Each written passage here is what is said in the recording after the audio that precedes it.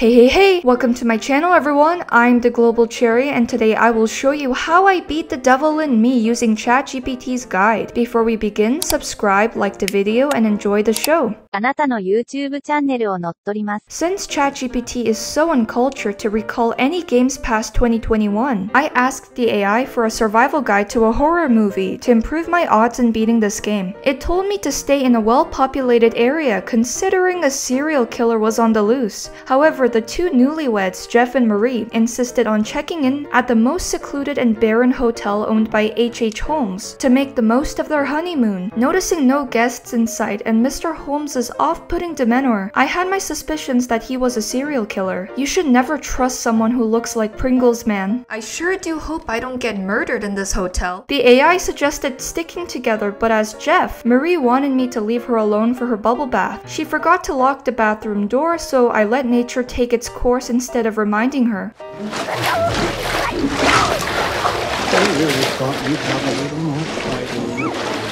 Mistakes have been made! It turns out Mr. Holmes did indeed murder his guests and hung for it. Till death do us part. The curator wouldn't leave me alone by giving me a repetitive, painful spiel about how my actions have consequences. Let me in the game! They give glimpses of the possible consequences of your choices. We're now 5 members of a documentary film crew from Lonnet Entertainment covering this murderer, and I as a narrator wonder why I sound like an individual with multiple personalities. Anyways, Charlie Lonnet got a phone call from Grantham Dumet to film at his estate, which was a duplicate copy of the murder hotel. The AI suggested not trusting him, as we don't know his intentions. Charlie, the gullible man that he is, refuses to listen to my warnings and instructs us to trust Dumet without doing a background check on him. Thanks to our intelligent boss, we are phoneless, but at least we'll film good content. Before we go any further, I have to ask that we lock up your phones for safekeeping. Even if situations go south, we could devise a survival strategy due to being informed about this Holmes serial killer, right? Right? Why aren't you answering? As we arrived at the estate, we encountered disturbing sightings like animatronics, a secret groundskeeper, a little girl, and a nervous Dumet who happens to be running away. That's not Dumet, is it? But the most disturbing sight from this hotel was, drumroll please, glitches. Falling through the maps. I'm stuck in the other dimension, someone please help. Characters losing a sense of direction. Kate. Regardless of these obvious warnings to leave the hotel, the crew members had peanut-sized brains to not comprehend these warnings and stayed there. But despite the scary situation, I was cool as a cucumber. Maybe.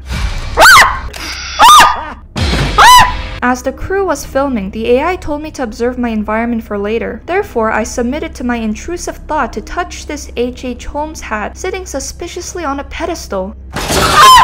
Erin hears crying down the hallway from her bedroom. The AI advised me not to investigate strange noises alone. So as Erin, I investigated alone with a mic. This led to our first encounter with the real Dumet. Oh, no.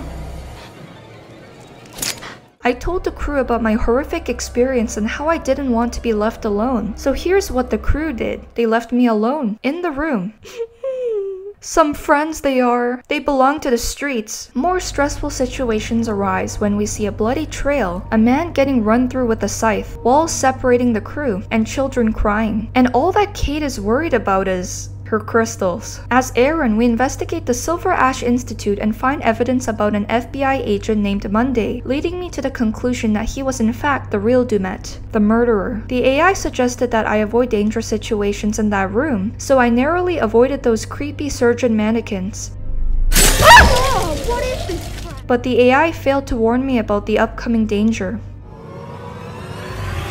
A completely broken game. I lost my sanity during the next 30 minutes circling around the same room while listening to the same recording over and over in hopes of progressing the game. Something snapped within me. It brought out the devil in me. As Charlie, we escaped a jail cell only to find ourselves in a chamber with a pack of cigarettes. No, Charlie, don't do it. This is gonna be the best cigarette of your life. The killer knew about his nicotine addiction and wanted to help him quit by giving him a unique experience as a human cigarette. Fire engulfs the room and Charlie searches for a way out. The AI told me that being physically fit would aid in my survival, but my boy Charlie was built like a twig. Thanks to my workout music, he was able to lift the grates. Mark, Kate, and Jamie are searching for Erin in a mental asylum, but Mark doesn't seem to be in a rush to rescue her. Mark, you walk so slow. This Saw movie progressively gets more bizarre. The Walmart Phantom of the Opera chases Erin into one of his traps as part of his calculative plan. Kate, hearing Erin scream, ends up in the same trap that sucks oxygen out of their rooms. Jamie and Mark have difficulty in making the important decision of who to kill, but that decision wasn't really difficult for me. Kate can leave this realm with her crystals. Unfortunately, due to plot armor, she survived. The killer separates us again and Mark finds himself in the basement with his handiwork. Thanks to those years of gaming on Minecraft and Dying Light 1, we managed to craft ourselves a weapon. Oh, those years paid off. As Jamie, we've discovered the truth that Monday was actually the murderer, a law-abider who turned into a psychopath. Oh! Look at you now, huh? Am I gonna be your first? Charlie survives being cooked to a launet roast and attempts to reconnect with the group. He reads a sign about the dangers of conveyor belts, so we took the serious message to heart and climbed it in hopes of reaching Narnia. Let's say that we didn't make it to Narnia. As Jamie, Erin, Kate, and I plotted to trap the killer in his walls. We managed to trap the killer, but I've also trapped myself with the killer and led the killer to my friends. Jamie!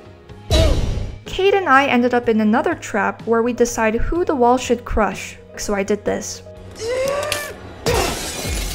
Dumet wouldn't stop pursuing us, so as Kate, I tried to lose him through the roofs. The killer then got Jamie, so I saved her, picked up a steel pipe, and tripped the killer into falling off the roof.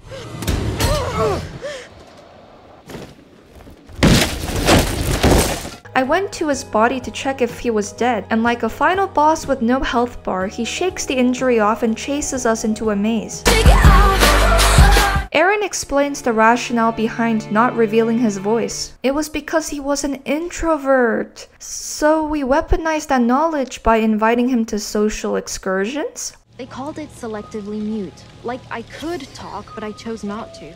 As Erin, I'm surrounded by Dumet clones, with the real Dumet perfectly performing the mannequin challenge. You're outdated as fuck. As Jamie, Kate and I find a dog and protect it from the killer. Mark finds a boat key and powers the lighthouse. The crew reunites again and escapes from Dumet only to find a police cruise. The officer for some reason wanted to question us in a murder scene and died shortly. The scene feels familiar. We hopped onto a boat and drove away. Due to having lungs of steel, the killer held his breath in the water for a while before climbing onto the boat. We are great in numbers, so we easily overpowered him. Dumet is officially done for. He won't be coming back anytime soon. Or is he?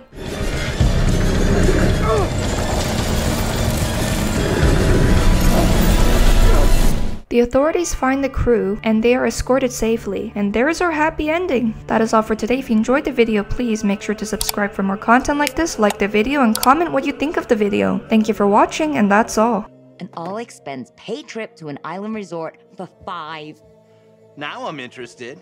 Yeah, Mr. Dumet says they're gonna send a limo and everything. This is gonna be so much fun.